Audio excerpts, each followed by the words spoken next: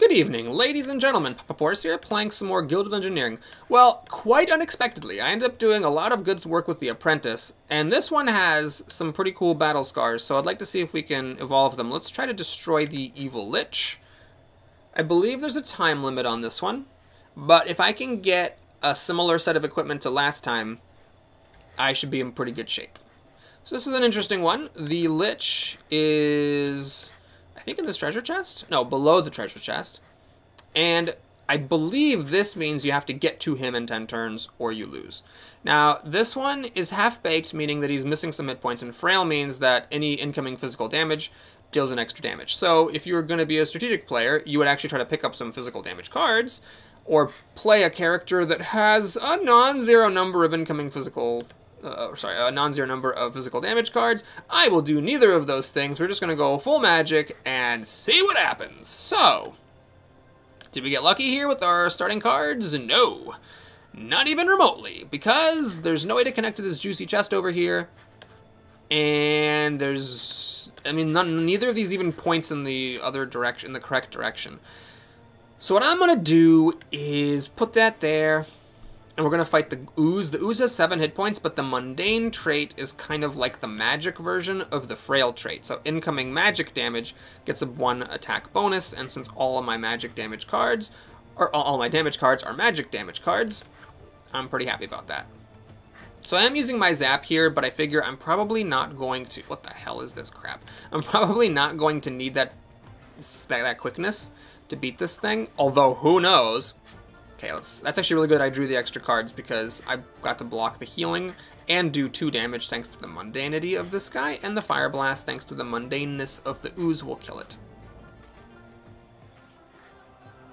Okay, so anything good here? Oh, God, I don't want to take any more stupidity. I already have a stupidity. This now adds 2. This means I will now have 2 stupid cards in my deck. Oh, Lord. Okay, we'll take the fork to avoid stupidity. I already got one. I don't want any more. This guy has 2 battle scars, right? Yeah, the early stage Paranoid and the early stage Punch Drunk. I'd love for that Punch Drunk to evolve. Okay. Well, let's do some math here, folks. 1, 2, 3, 4, 5, 6, 7, 8. Okay, I get there. All right, that's fine. So we're going to connect like so and like so. And we're going to fight a Rat Man, and we're going to get here in 1 turn because this is not a Fog of War space. So make sure that when you're doing your countdowns for these levels with a time limit, you keep in mind that if you pass through a previously passed through square, you actually move an extra square. Basically, your character has a movement speed of 2 as long as he's not moving through Fog of War. It just so happens that he pretty much always moves through Fog of War, which might make you think that he has a movement speed of 1, but it's actually 2. I'm going to draw cards there because... why would I do that? Because I'm dumb? It might be because I'm dumb. So if I do this, and he draws a 2 damage card, I won't kill him. But if I draw Zap, I will kill him. And I can always block his attack thanks to my built-in Battle Scar Repel that he just made me discard. Uh-oh.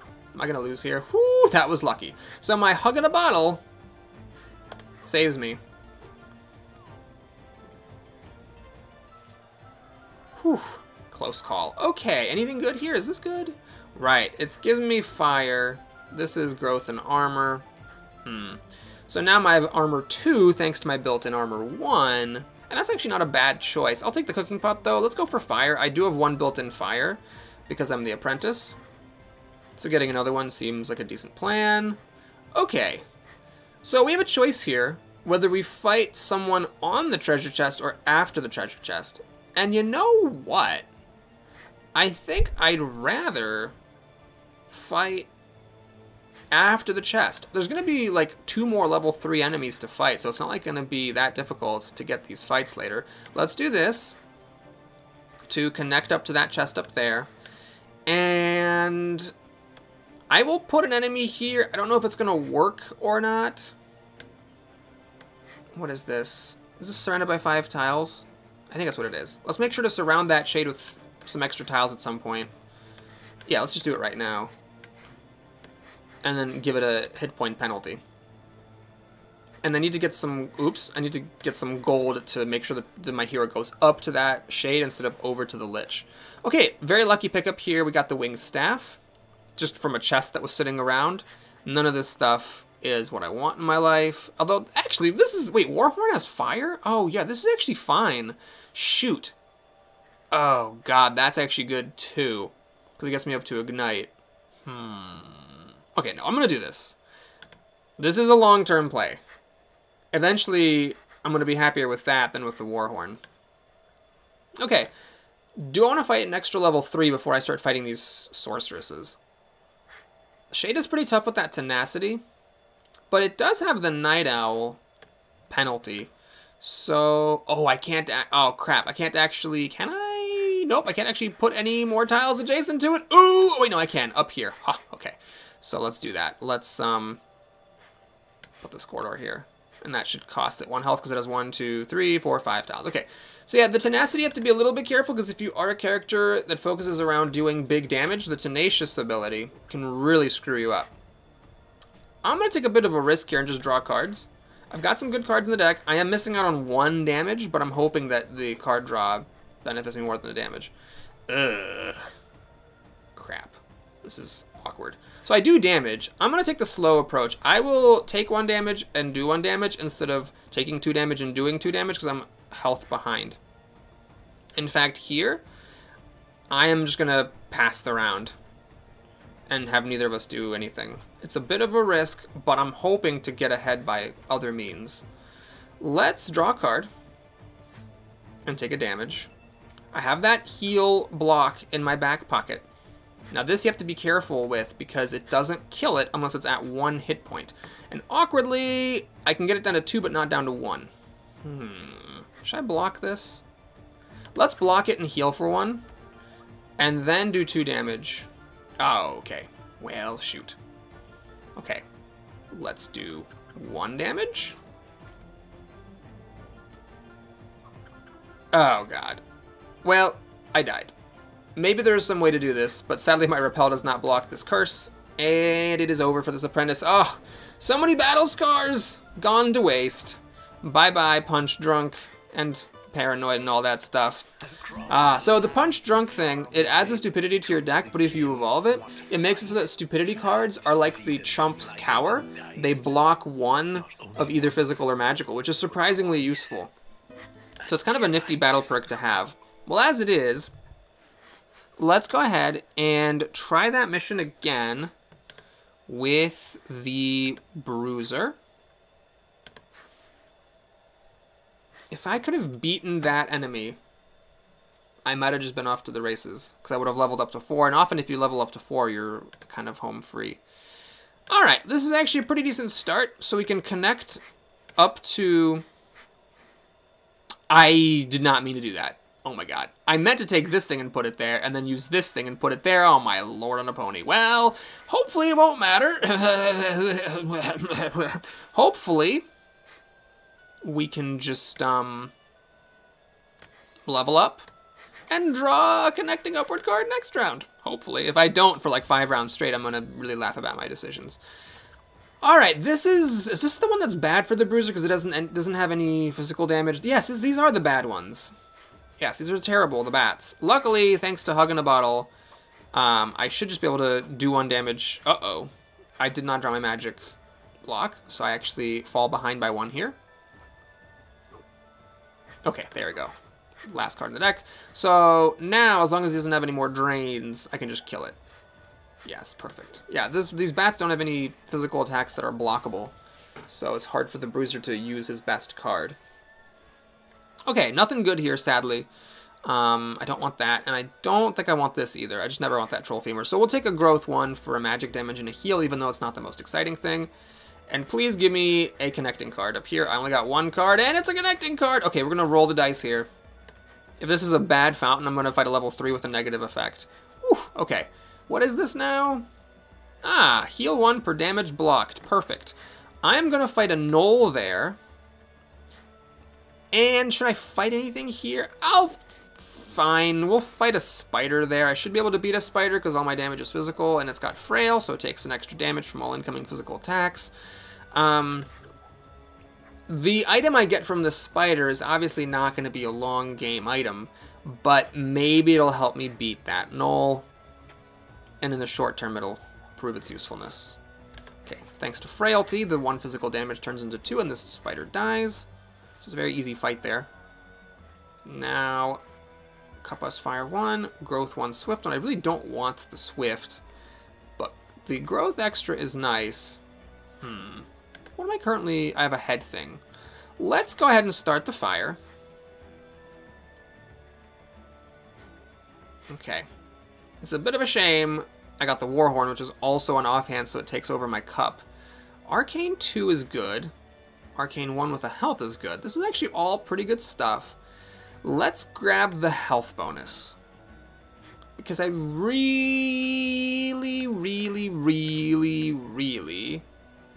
want to beat this Null, level up to 3, get a good fountain, kill that sorceress, and level up to 4. If I can do that, I think I'm going to be in really good shape.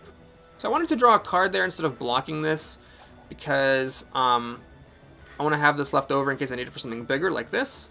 This is actually fine. So he has Fury, but I'm dropping him down to 2 health, so he only gets 1 Fury attack as long as I can deal 2 damage to him, which I can't.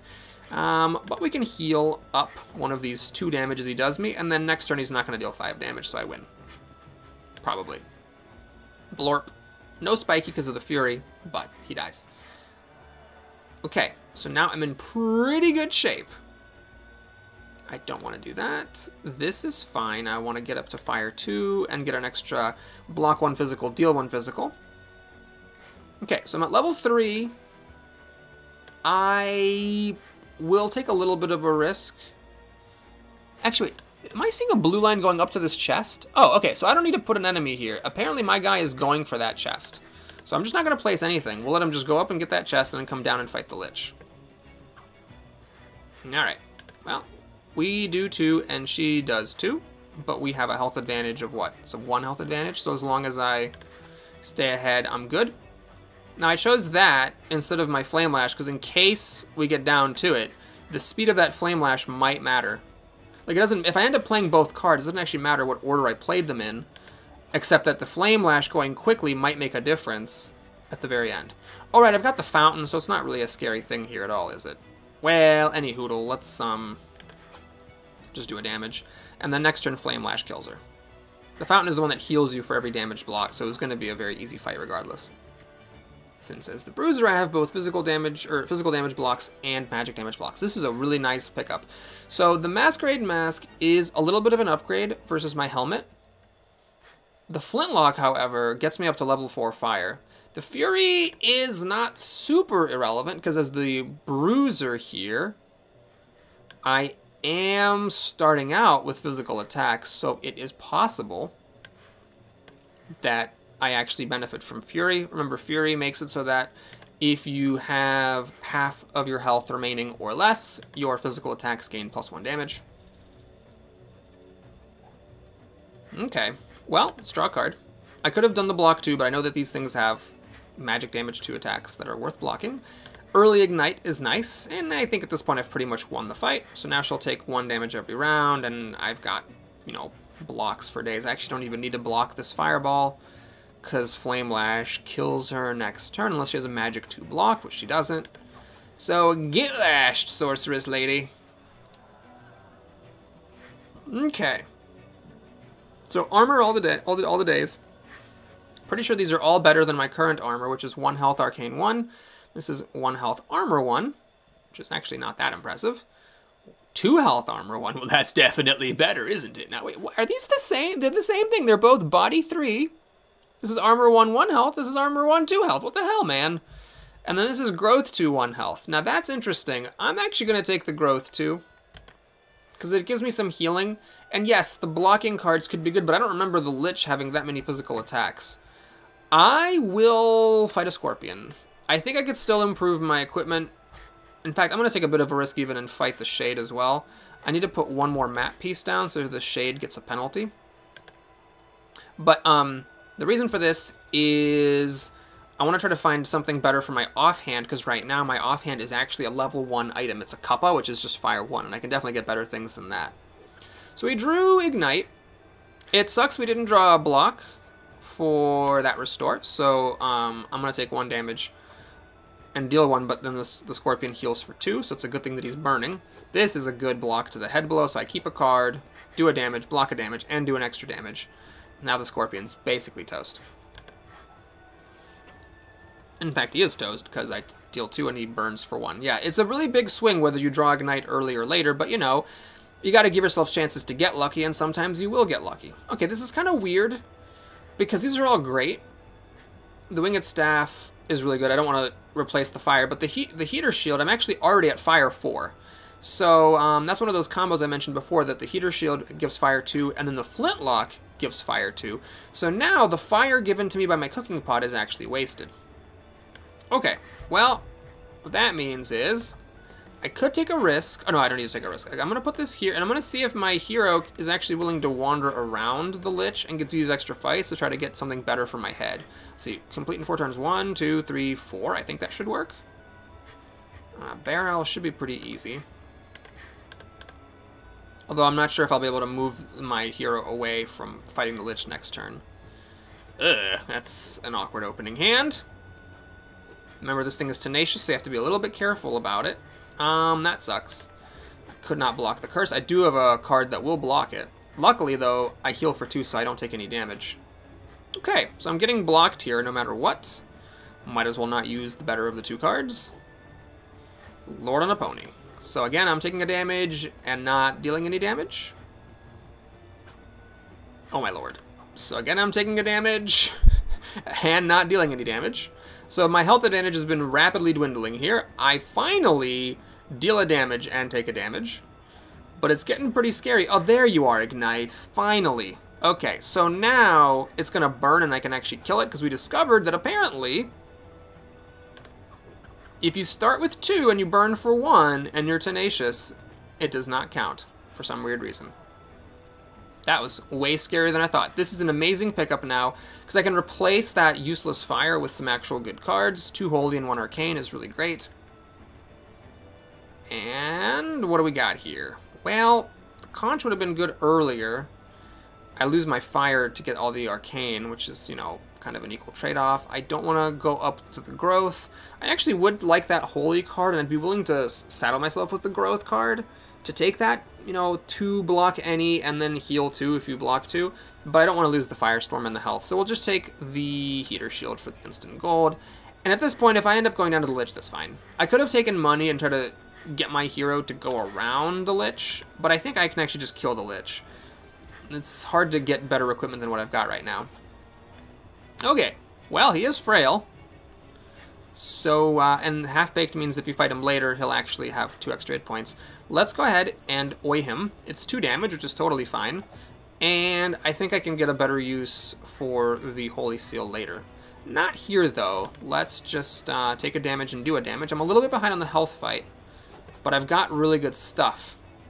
Sadly, I did not find my starting Bruiser block 2 card. So I take 1 and he takes... He actually healed for 1 there. Okay, I'm going to block this healing. I'm going to take a little bit of a risk because it's possible I could have used that to better effect later, but I wanted to get it in now. And also I was starting to fall behind on health. I'm actually still behind on health. Okay, this is awkward. I could block this, but I know he's got better cards. So let's just do a few. Oh, my Fury's turned on. Hey, look at that being not irrelevant. Oh, this is a really nice turn. I'm blocking his magic damage, doing 1 for being spiky, and doing an extra 2 magic damage, which goes over his physical resistance and apparently kills him. Nice. Alright, so we got that done. Thanks for watching, everybody. Hope you enjoyed it. Please like and or subscribe. And I'll see you again next time. We're Veteran. Start with Blade 1. I'm not that excited about it, but the good news is I think with that gold reward, we can actually get a tier 2 class. I was not saving for it. It's just there was nothing else I wanted to buy. And yes, next time we'll be playing with the Barbarian. I'll see you again soon, everybody. Take care.